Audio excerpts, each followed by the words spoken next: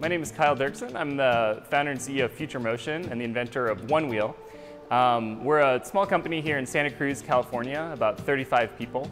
And we're in the business of making small electric vehicles that people use for both recreation and transportation.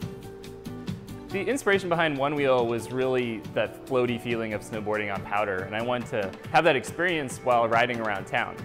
The kind of testing that we do in the product development process here for the Onewheel product is a combination of things like accelerated aging and testing to failure, but also a lot of ride testing. One of the things I was excited about was that we could actually use 3D printing to make components that we could bolt onto a Onewheel and test ride right away.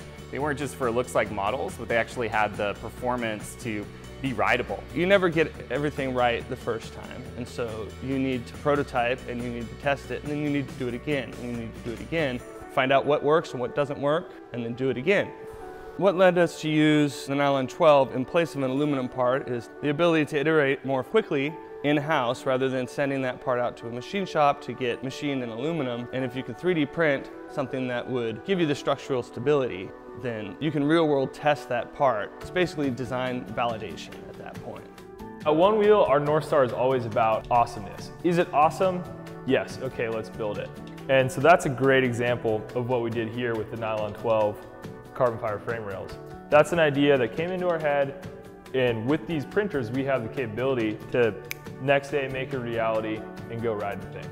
We're really an innovator in our categories. We're leading it, we're front running it, and in order to stay ahead, you need to be moving faster than your competitors. We're using 3D prototyping to quickly advance our product, so they may copy what we had in the market last year, but we've already moved on to the next thing.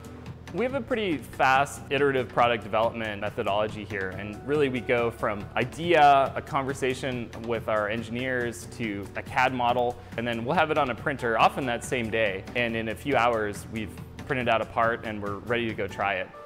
We're excited to expand our use of 3D printing as new materials especially become possible to 3D print. Our FDM printers are workhorses, and the parts they put out are perfect for what we need to do. And now the frontier for us is really prototyping in these new materials that are stronger and higher performance and let us do things that we could never have done before.